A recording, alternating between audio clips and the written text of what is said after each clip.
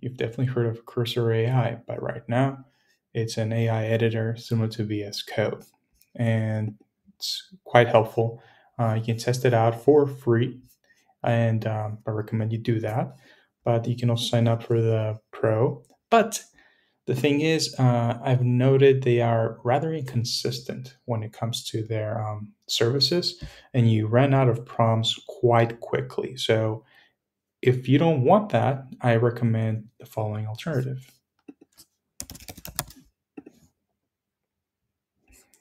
Cline is one of the alternatives, and it's virtually identical. You install it, and you can use it for free by using OpenRouter AI's models that are coming for free with a 1K request per day. If you want to know more about it, check out the description. I have a video in which I covered it in depth. And the other alternative is Augment Code.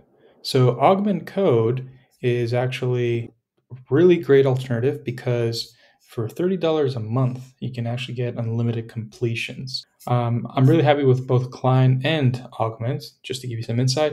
But here's a test that I have laid out that can help us understand how they both work. Let's check it out. So in this video, we're going to work on getting this loading spinner changed using both Cline and Augment. I found this excellent image that I want to use as a loading screener. It compares India's version of the McDonald's website to Sweden's version of the McDonald's. So we have the existing loading state, which is interactive enough. We have a different loading message depending on how much time has elapsed. But again, the goal here is to make it more engaging and informative for the user. So what we're going to do is start with Augment Code and say the following. So here's what we said. Please make an engaging loading state spinner that shows a series of images and an accompanying caption per image in the loading state.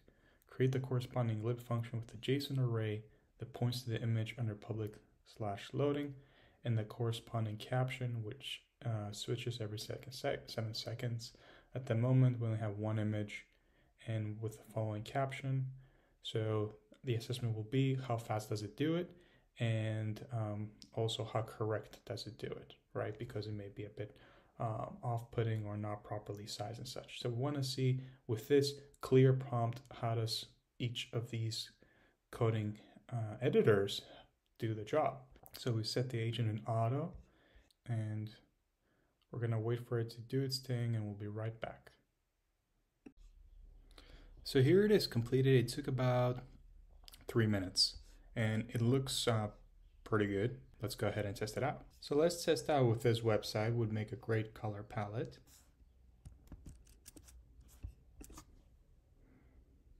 And there it is.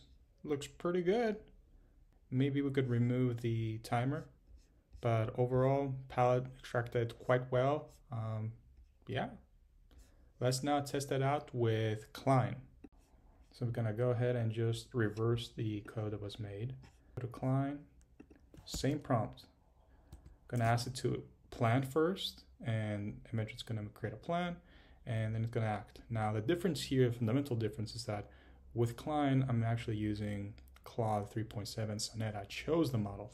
With Augment, you're using their model because they're using their model for software engineering tasks. Supposedly, it's like the industry pest according to the software engineering bench assessment. So you can see right here, do you want me to proceed? If so, you can just basically toggle and act, and that's what we're gonna do.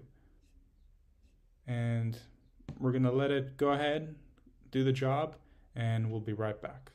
Okay, you can see it's done, and you can see how much it cost us. It cost us about 18 cents. Let's go ahead and see how it does though. So let's go ahead and test out with this website over here, the Dead Simple Desks that I found on Dead Simple sites. And simple palette, minimalistic, and let's go ahead. So we're gonna extract. And again, we see the image and the text. I like it. It looks about the same. Otherwise, both editors passed the assessment. It wasn't hard.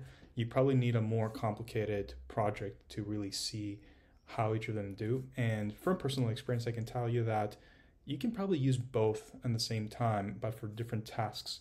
And in that case, you can actually double your productivity while you have one editor work on like a set of tasks, which, for example, Augment is really great at following really detailed plans that don't entail any design elements, right? It's just a matter of implementing backend and mostly like, back end to front end integrations. But Sonnet is actually great at working with images and extracting maybe even colors out of them. So I would put like some more complicated front end tasks for Sonnet. And that was it. Let me know which one's your favorite.